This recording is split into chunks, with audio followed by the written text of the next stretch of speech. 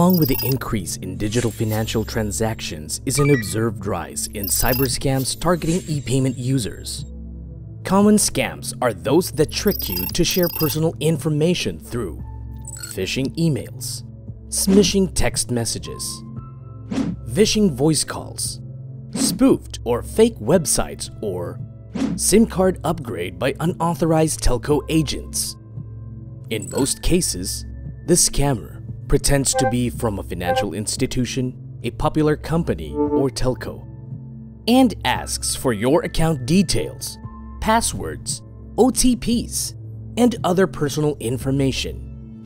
The scammer then uses these data to access your account for fraudulent transactions.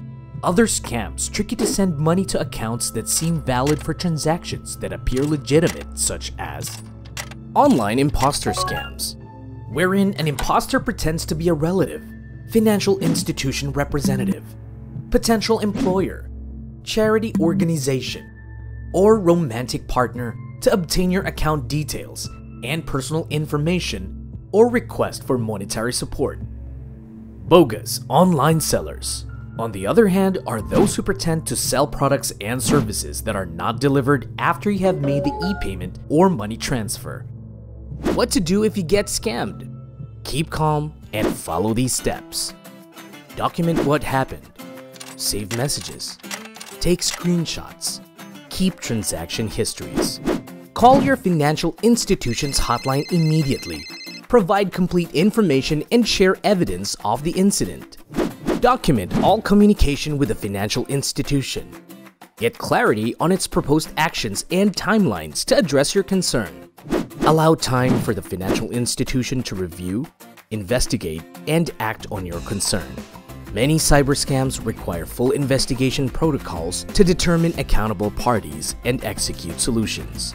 If your financial institution does not act on your concern, or you are unsatisfied with its action, escalate to the BSP.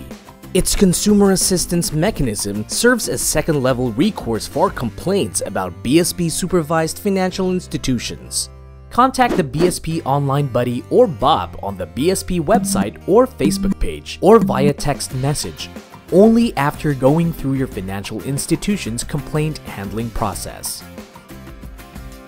You have the ultimate responsibility to safeguard your digital financial transactions.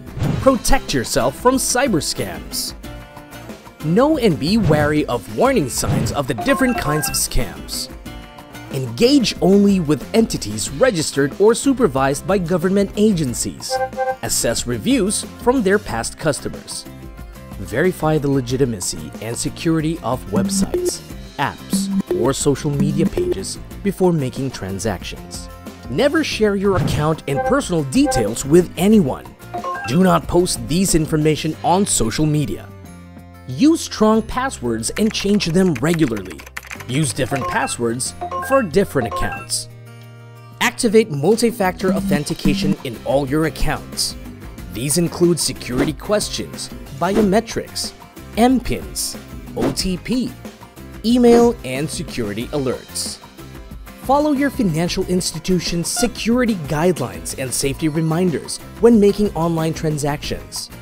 Remember that your first recourse about a cyber scam or suspicious transaction is to inform your financial institution immediately. Let's do our part to keep our information safe. Let's keep working with the financial services industry so that we can safely and securely make financial transactions online. E-safety is everyone's responsibility.